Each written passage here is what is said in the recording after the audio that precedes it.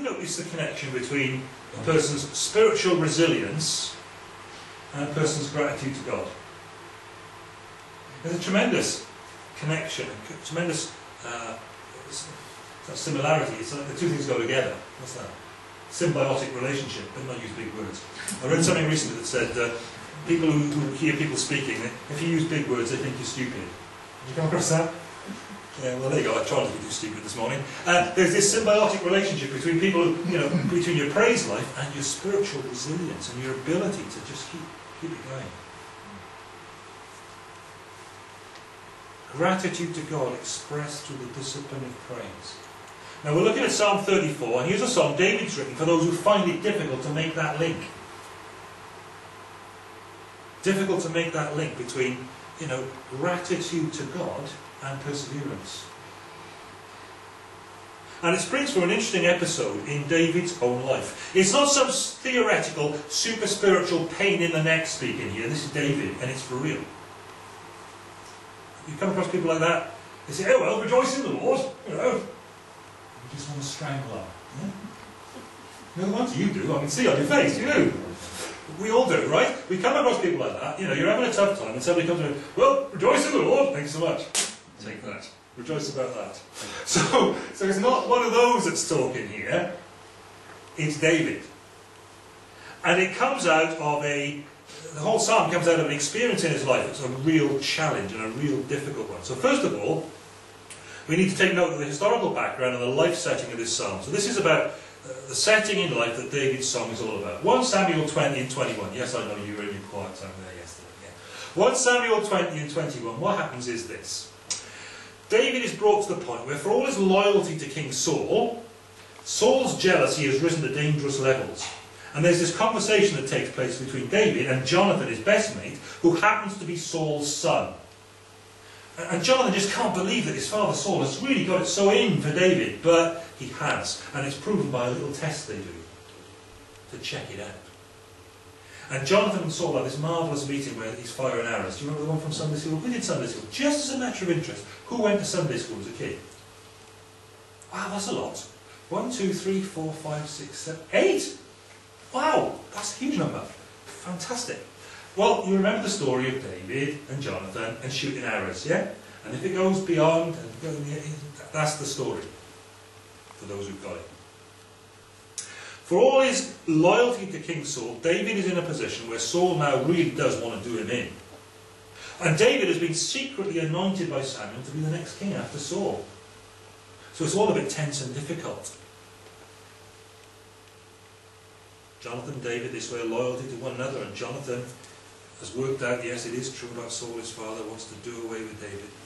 So Jonathan finally encourages David to flee, and David has got the sense, and off he goes. And he finds himself, ultimately, in the Philistine city of Gath, ruled by King Achish. Now why that's dodgy is that David has been leading the armies of Israel against the Philistines, but that's where he ends up. And Achish's men weren't so daft, and they picked up David's presence in their city. And they went to the king and they said, oh, hey, look who's here. Well, they didn't, they said this. The servants of Achish said to him, isn't this David, the king of the land? Isn't he the one they sing about in their dances? Saul has slain his thousands and David his tens of thousands. So David's now in a really, really perilous situation. Fleeing from Israel's king, whose armies he's led against the Philistines, in order to preserve his own life, David has run straight into the arms of Achish, the old enemy. He's gone rapidly from frying pan to fire, and he knows it. And David says in 1 Samuel 21:12, David took these words to heart and was very much afraid of Achish, king of Gath. He was very much afraid of Achish, king of Gath. So he pretended to be insane in their presence. And while he was in their hands, he acted like a madman, making marks on the doors of the gate and letting saliva run down his beard. It's a desperate strategy. He's really up against it. This is the guy who's been the army commander. He's not a guy for playing the goat, you know. He's a serious sort of man. He's a serious individual, as we would say. And there he is, reduced to that. And so Achish said to his servants, look at the man, he's insane. Why bring him to me? Am I so short of madmen you have to bring this fellow here to carry on like this in front of me? Must this man come into my house? David is behaving, for the sake of his skin, like the sort of person you wouldn't want in your house because they're not quite. It's precisely as a result of that that he is delivered, and it is precisely as a result of that deliverance, not David's most glorious hour, but possibly his God's most merciful, that the heading tells us this psalm was written about. Okay, that's what you're dealing with in this psalm. Now, of course, you're going to say to me, Simon, we've looked at it, we've got our Bibles open and we can see. Well, yeah, because you can look at the wall. But on the heading of the psalm, it uses a different name. It says Abimelech. When David feigned madness in the presence of Abimelech. And of course 1 Samuel tells us the king's name was Achish. So what's going on? Well, Abimelech means son of the king. And it looks like what the Philistines used to call a king who inherited his throne peacefully. Do you see the point? So Achish was known as Abimelech, honorary title, something like Pharaoh or Your Highness. Right? So that's what's going on. Achish was the king of Gath at the time. He was the one known as Abimelech in those days. So Achish of 1 Samuel 21 seems to be the contemporary Philistine king. He is the one who's being referred to, and that's the background to this psalm. So what have we got emphasised in this psalm? Did you notice? Done one of them again. You take the Hebrew text of Psalm 34, all of it, and you slam it into a Wordle generator, and you come up with this. Oh, it's ever so sad. The writing here is so dismal, isn't it? But look, here are the words that are emphasised. The biggest words are the ones that are emphasised the most. And for our help and our guidance, I've got a red ring around the ones that are emphasised the most. Do you feel helped? Or perplexed?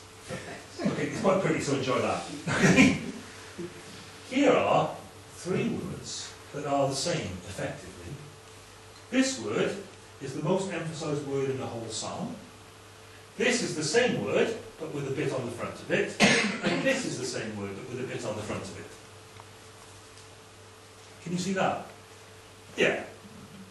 That word is, well, we'd say Yahweh or Jehovah, the faithful covenant-keeping God. That's his name. There's the name, and then there's 2 other forms that come next in proliferation, meaning and the Lord, or of the Lord. Right? This one means and the Lord, and this one means of the Lord. So the Lord is pretty much the focus of the entire thing, right? In his perplexity, in his whatever, David had an encounter with God who delivered him, and he's making big of God in his psalm as a result. Does that make sense? God is central. Front stage centre, big on the screen, God's in the picture magnificently. It's all about his God again. So, you know, given that actually God is the biggest in there, and then there's these 2 other words that mean to God or of God, I mean, God would be a lot bigger naturally, wouldn't he? If it weren't just, yeah, okay. Flogging a dead horse, move on. Right, so the next one, perhaps that's another heavily emphasised little word there, and that word is Yahweh. It refers to those who fear. God's the biggest emphasis.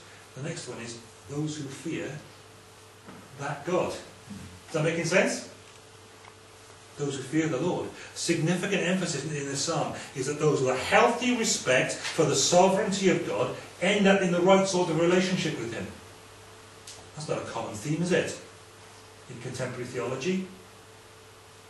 Those who fear the Lord end up in the right sort of relationship with him, a saving relationship. And then the next word that's emphasised, I thought this would be kind of interesting. That word means evil, but the way it's constructed is away from evil. Then there's this word shema, and that means heard, as in he heard my cry.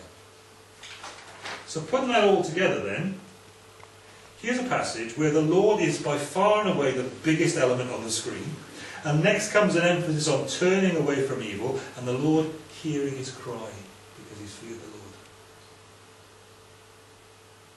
Those are the repeated emphases of this psalm. There's a tremendous amount more than that happening along the way, and it's time we got to that. Okay, the first half, we're not going to get past the first half of this psalm today, because, you know, you all want lunch, don't you? Yeah? Boring, isn't it? But you will want lunch, and by the time I get there, you certainly will. So, verses 1 to 10 today, He's saying rejoice. The first half of the psalm is all about rejoicing. The second part of the psalm is, let me teach you the way of wisdom. Let me teach you the way to live that will get you into this pathway of rejoicing. Okay? So when you go home, you can do verses 11 onwards, that's fine. That's the way of wisdom that gets you into this life of rejoicing at the deliverance of God. Does that make sense? Thank you. Okay. So the first half of the psalm, then, this rejoice bit, he's saying rejoice verses 1 to 10. And that's odd because the way it works out is that he switches back and forth between personal testimony and repeated invitations to join in the praise, and by doing so stir up fresh faith. It seems a bit chaotic. Now it's not, because it's a very carefully crafted psalm. But it's not crafted with a structure that follows the logic of what he's saying. It's got an external structure. It's what's known as an acrostic poem. You know what an acrostic is? It's where each successive line of the poem starts with the next letter of the alphabet. Try doing that. It's not easy. And he's done it. He's done it in Hebrew. It doesn't help you at all because you're not looking at it in Hebrew, and we're not likely to do that. Breathe a sigh of relief. Okay? We're not doing that. But it is well thought out. It just seems like he's all over the shop. And he's not. The same thoughts are there. They're logical, sensible thoughts. But the structure will not be apparent to us because it's in Hebrew. Happy bunnies? That'll change. So, the message is simple then. God has been great to me. Come on and rejoice. Now, of course, we may well tend to think that if someone is low, and if somebody is struggling, the last thing we should do is make statements like this in their hearing. I will extol the Lord at all times. His praise will always be on my lips. I will glory in the Lord. You might think that's the wrong thing to do. What's David doing? He's doing exactly that. But he's doing it in a particular way. Now, I guess he said, I'll extol the Lord at all times. His praise will always be on my lips. I will glory in the Lord. And he says all times. More exactly, he says at every time. And it's the more so glaring thing, given the recent experience of Gath, where he's been, fooling around in front of Achish.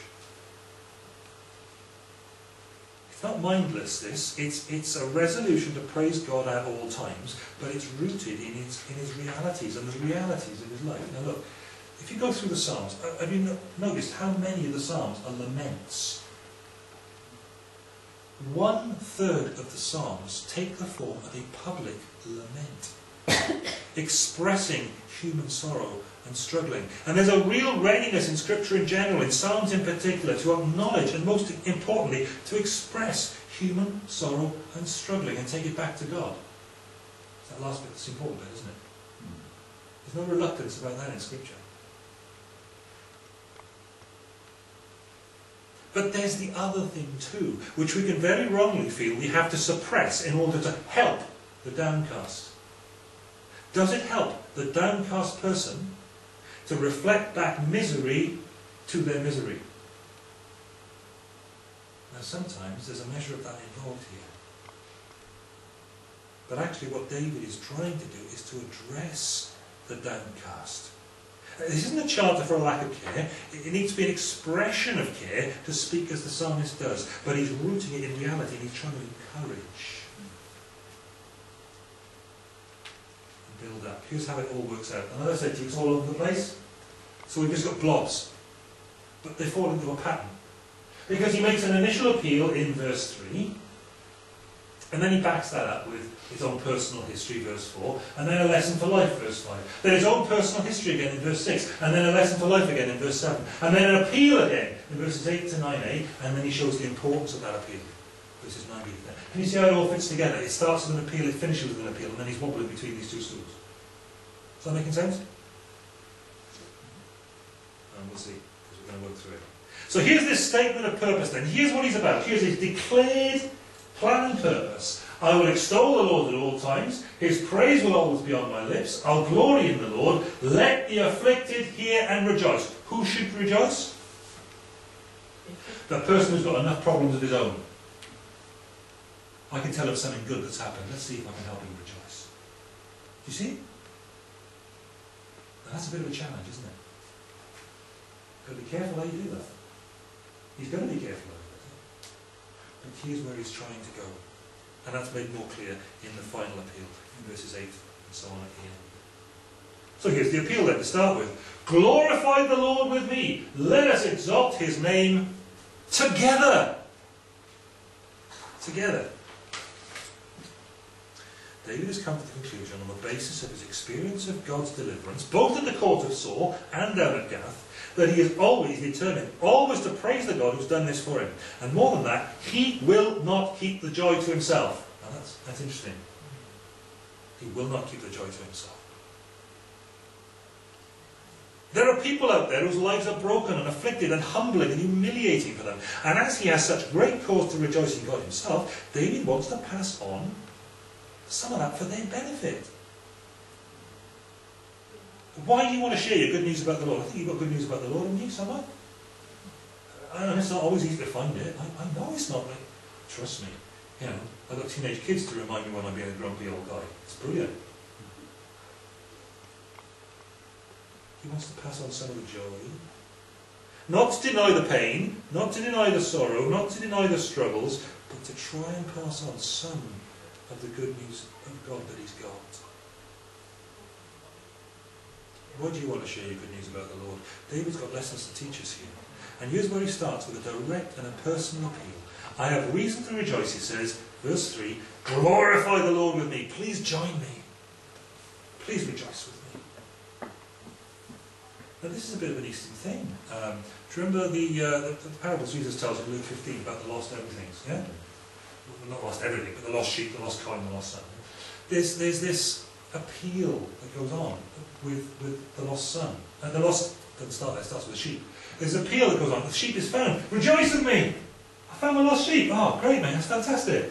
Oh, cool. Woman lost a coin off her betrothal set, you know. It's lost, oh, it's a long story. Lost in the house, right? And she makes a big search area, cleans the whole house. At the end of the day, she finds the coin and she calls all her neighbours and goes, rejoice with me, I lost the coin, it was missing off a bit of kit here. Rejoice with me. Yeah? And there's an obligation to rejoice with those who rejoice, as well as to mourn with those who mourn. We've kept the one, we've lost the other in our culture at the moment. And then, the point of what Jesus is saying to those Pharisees in the beginning of Luke 15 is you should be rejoicing that the lost are found, not being miserable about it. So here's David, long before that, saying, glorify the Lord with me, I've got reason to rejoice. Let us exalt his name together. Please, you'll feel better. You'll feel great. Rejoice with me. He speaks as one who has been afflicted, and certainly feigning madness before the Philistine king of Gath to try to save your own miserable skin. That's going to be an afflicting experience, a humbling experience for the sort of serious guy that David was. And speaking as one who's been through all of that, he appeals to others in similar circumstances. Not by saying, oh yes, I know how you feel, oh you poor thing. I'm sure he's happy to do that. But by saying, oh look, I was there, but look what God has done for me. And therefore look what God can do for you. Yeah? There's hope in it. There's hope in it. And what's happened is that this statement of purpose, verses 1 to 2, I will rejoice, has been kind of fellowshipped up to others who are also in fellowship with the same covenant-keeping God, who is their hope of the sort of deliverance that David has seen. Come on, David says, my God is your God, and look what he's done for me. At least that is the direction that David wants to take with people, and I don't know how they're going to respond. But he's going to give it a whack, you know. There's the appeal. Then in comes the personal history. This isn't pie in the sky. I sought the Lord. He answered me. He delivered me from all my fears. The word for fear that arises here is not the one that arises elsewhere in the psalm. It's a more intense word for craven fear. It's quite possibly not so much the events that are dreaded, but the dread that takes over the man. You know, in the early hours of the morning, the dread creeps up. That's what he's talking about. And David's recital of his own personal history with God is crucial to working out his determination to praise, and also to his appeal to the rest of God's covenant people to praise with him, whatever their current circumstances. Now, okay, look. gone to some length already to describe David's situation down at Gath, where he'd fled, and the unjust persecution of Saul, who he'd only served and done good for, and how he found then that down in Gath he jumped from the frying pan into the fire, and you can see him, can't you, trying to live beneath the radar in a hostile environment, waiting to be picked up. And you can see him as the guys come to the door and they pick him up and they haul him off, and he's in the court of his enemy, whose men he has killed and put to the sword dramatically. And you can see him in that situation praying his way, and finding a stratagem and putting it in place and having to humble himself to the extent that he's dribbling on his own beard and scratching on the nose. You come down. It's come low.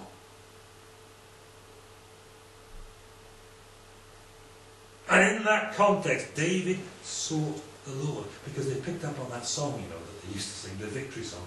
David has slain his thousands, but Saul has slain his thousands, but David has slain his tens of thousands, and that's come back to bite him in the butt now, hasn't it?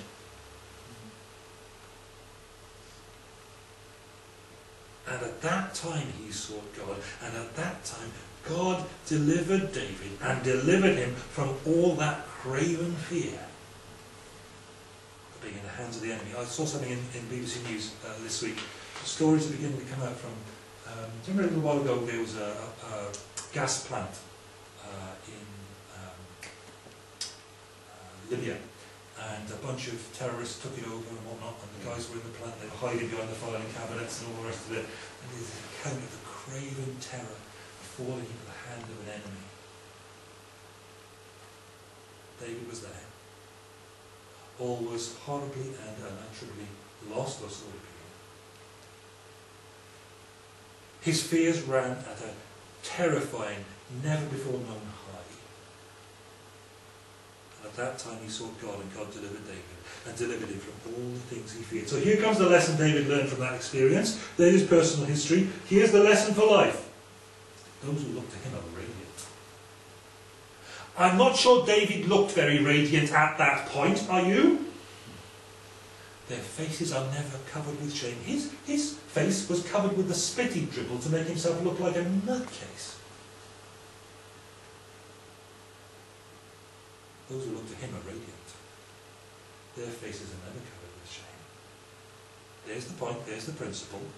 David had looked to God, who seems to have given him a thoroughly humbling strategy for a man like David, the Philistine killer, to pursue. It was a course of action that, from a human perspective, a proud man's perspective on life, was humbling and humiliating and shaming, playing the madman to escape the vengeance of your enemy, your God's enemy, your people's enemy. And what's David's take on it now? After he's come through that experience, playing the fool, dribbling in his beard, pulled it off, being derided for his insanity, those who look to him are radiant. What are you thinking, Old Testament, when you read that? Moses. Got to be Moses, isn't it? Because Moses goes up the mountain and meets with the glory of God and looks upon the glory of God in some way we don't understand. And when he comes down, his face is shining with that glory. It's reflecting that back. It's radiating that glory to the world around him. He has looked on God. He's been with God. And his face is radiant because of it. And there's David outwardly playing the madman and dribbling and stuff, scratching the doors. And he's saying, oh, but those who look to God, they're radiant. And although his face is covered, oh no, those who look to God, their faces are never covered with shame. Do you know that experience of feeling ashamed that doesn't belong to you? It's very important that we deal with shame that doesn't belong to us. Shame that's already been nailed to a cross. Paul has to deal with that with those Roman Christians, you know. There is therefore now no condemnation for those who are in Christ Jesus. A very easy verse to learn, isn't it? Didn't you think? It's an early one we teach new Christians, isn't it? It's an important one. It's a very hard one to learn in the cut and thrust and the trouble and the battling through life, isn't it? To be applying that daily. No, people are putting shame on me, there's no shame. Because I'm in Christ Jesus. And David's had that experience of being outwardly shamed. And here's his take on it. Here's my lesson for life. Those who look to him radiant, he says, their faces are never covered with shame. Where obedience to God seems to others and to you to be shaming. Do you know that experience? Humiliating? I remember years and years and years ago, you knew me as long ago as that. Picture appeared on our mantelpiece of me preaching in the open air in Oxford in my donkey jacket and with a beard and with sketchboard and paints. Just preaching, and yeah, I know, it's hard to think now, I'm such a picture of respectability. But there I was, youth student, you know, preaching on May morning, 5 or 6 o'clock in the morning or something, just preaching on a sketchboard, and there's, you know, sorry Tom to disappoint you, I had a youth. And there I was preaching away. And a certain respectable auntie who was part of my dad's Roman Catholic family came in and she saw this, and she turned to my recently bereaved mother and she said, "Oh, Mary, aren't you ashamed of your son?" Can you imagine? Can you imagine the devastation that's wrought on an unbelieving, recently believed mother? Can you imagine? Is that a shame? That's not a shame. There are times when the world around us will seek to pour shame on us for things that are not shameful, but glorious. Those who look to him are radiant. Their faces are never covered with shame. So much more to say about that, better move on. So he goes back to his personal history again, you see. He's not just telling you something, he's saying, look, this is rooted in the reality that I know. This poor man called, verse 6, and the Lord heard him. He saved him out of all his troubles. This poor man called, and the Lord heard him. David is back in Gath, isn't he? He's a poor man, exposed, under threat, no human strength or help to meet his challenges, on his own. Troubles were plenty, help was non-existent. This poor man called, and the Lord heard him. Nobody else is listening. He saved him out of all his troubles. And again, that's not just whoopee-doo, smile, Jesus loves you stuff. That's for living by, says David, I live by that. David's personal history has taught him God. God's ways are not our ways. And here comes the derived lesson for life. This poor man called and the Lord heard him, right? Rescued him out of all his troubles. What's the lesson for life? Well, here's the reason for it. The angel of the Lord camps round about those who fear him and he delivers them. Do you know that verse? Please learn that verse. That is a really important verse. I've no idea about you, but I've definitely been in threatening situations where that one verse has been very important to me. I can remember the first time, I can remember the last time. When even your life seems to be threatened and things have got sticky, that verse is a cracker to have with you. The angel of the Lord camps round about those who fear him, he delivers them. David is there away from his armies, away from his encampments, with nothing going for him, not even a weapon in his hand, only dribble on his beard. Right? And he said, look, this is what I discovered when I cried out to the Lord in that context.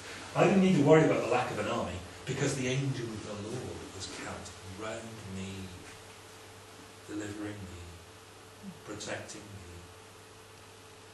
Too many stories to tell. In any event, the highest power flying out of heaven, says David, from his own scary experience, God's special, oh so powerful messenger. Very often God himself is referred to as the angel of the Lord. It's a complicated picture in the development of the Old Testament. I have discovered this, the angel of the Lord encamps round about those who fear him, and he delivers them. Now, if that's the case, don't you want to fear God? See, we live in a world where, you know, that's completely countercultural. The very suggestion that the fear of God could be healthy is, yeah, because our sin cries out against that.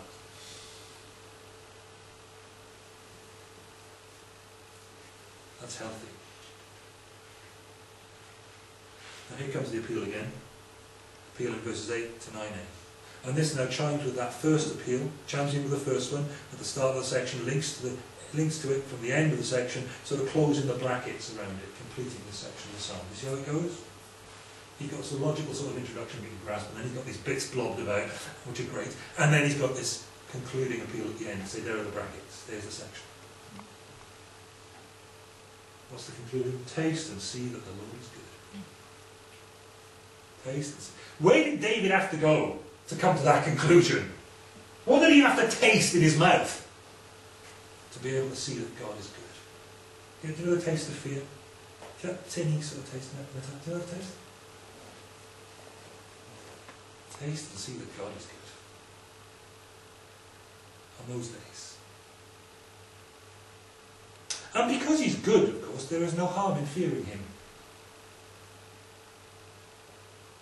Because God is good, there's no hurt in fearing this God.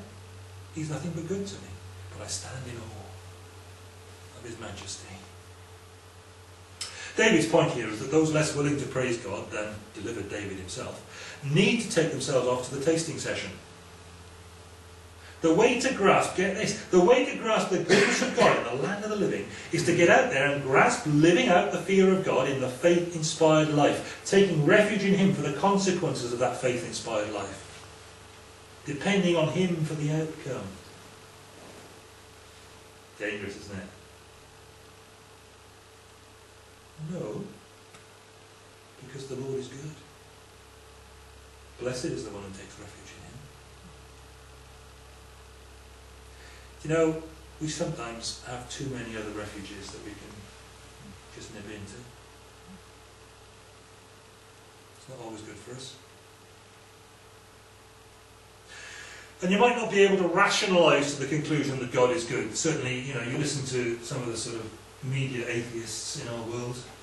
I don't mean this sort of Hawkins and all those guys and Atkins and all that. I don't mean those. I mean the comedians and the people who present. You know, who's the guy who presents QI? What's his name? Stephen Fry. You know, he was there a few weeks ago again.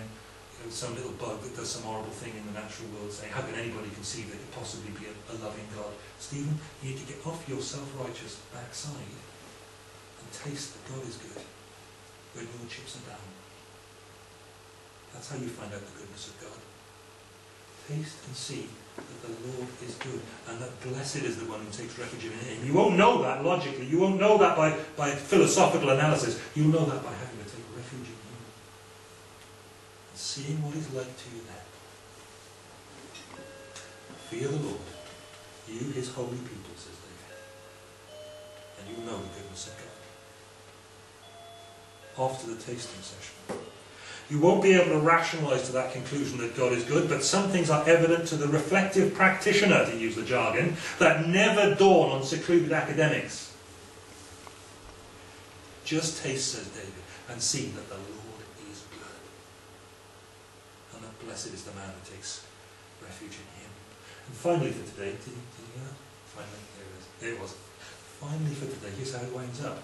The importance of that appeal is just reinforced.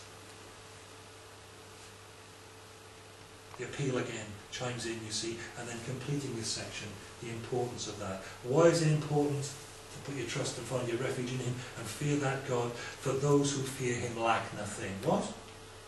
You believe that? Can you believe that? Those who fear him lack nothing. The lions may grow weak and hungry, but those who seek the Lord lack no good thing. It's repeated. He's got to repeat it because we find it hard to believe in the first place.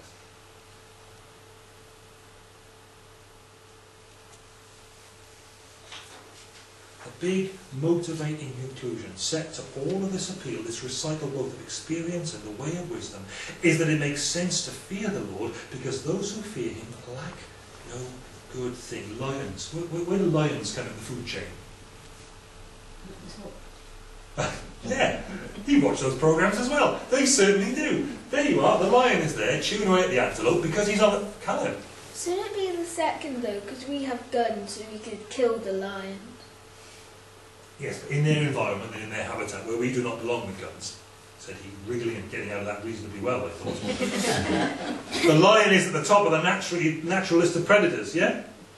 You're right, Caleb, okay, yeah, but fair enough. They didn't have guns in those days, and we're not talking about that. Well, it spoils my point. They had both. In normal circumstances, as conceived by the bulk of humanity, the lion is at the top of the food chain. How often will a lion go hungry? Well, you do find lions go hungry. They go hungry when they get old, when they get worn out, when their teeth, the gnashes are gone, there's no falsies, yeah? They're all worn down. But actually, David here uses a different sort of word. He uses the word kafir, which means young lions. An old lion may conceivably be less fit, active, therefore less able to hunt effectively, but even young lions, he says, even the young lions, they may, in extreme circumstances, they may grow weak and hungry, seek the Lord lack no good thing. Now we've got to be very clear about this, because walking with the Lord and walking where He leads us and following His path, we may lack some things. We may lack some things. If you don't know that, if you need me to tell you that, what you've been doing, we may lack some things. But seeking Him, we will lack no good thing.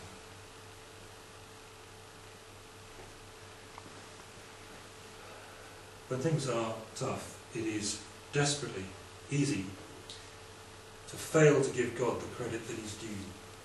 It won't help you to go there. It will not help you to go there. And it's David's business in this Psalm 34 today to keep us from going there. Whatever casts us down, whatever legitimate thing we can lay hold of to say, I hurt. There are many. There are going to be times when we need people like David to come along and urge on us songs of praise that are born of their experience, because our experience isn't leading us there at that moment. Because at the moment, praise is not something that naturally springs out of our hearts, because our experience wouldn't take us there. And we need Him, we need the guy to do that, because those who seek the Lord are the ones who actually lack no good thing.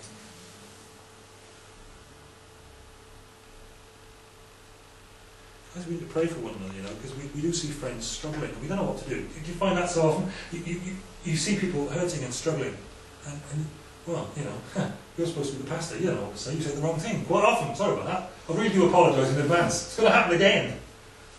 I will. And you know, you're a sensitive Christian person, and you're known as that, but you will still put your foot in it. You still say the wrong thing, however hard you try. Those who seek the Lord are the ones who actually lack no good thing.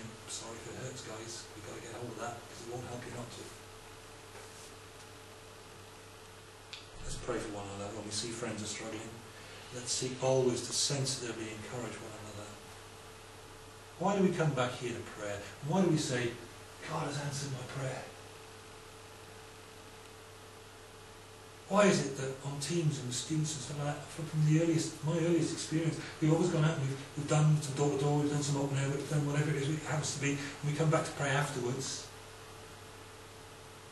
and somebody's been able to, somebody had a really hard day, you know, they've been sort of chewed badly by some militant Buddhist or something, and they come back, you know, and somebody's been able to say, oh, I've had a great time, and talk to such and such a person, and you see people's spirits rise, and you see faith renewed and built.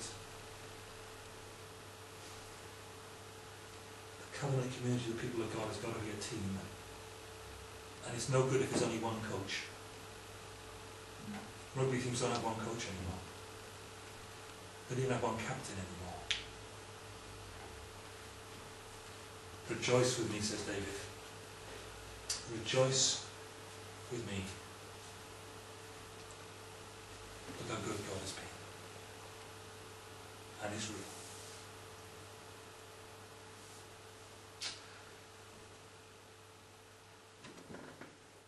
And the other good thing